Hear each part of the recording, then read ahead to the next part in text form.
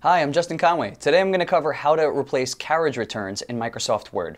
The reason you might want to do this is if you have a lot of data, sometimes for some reason, especially when doing importing and exporting, there'll be multiple carriage returns added to areas that you don't necessarily need them.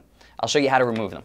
So the easiest way to figure out where your carriage returns are is to touch this button at the top here, and that'll show these little symbols here that represent carriage returns. To replace these all throughout the document, the easiest way to do that is to go to Edit, Find and Replace. I'm going to use the Replace function here. And you're going to use a caret, which is Shift and the 6 key. It's the little symbol on the 6 key, and the letter P. And that is going to be the symbol to replace carriage returns. If you hit Replace All, you can see they're all gone, and you just created a paragraph out of all of the information that was separated by carriage returns.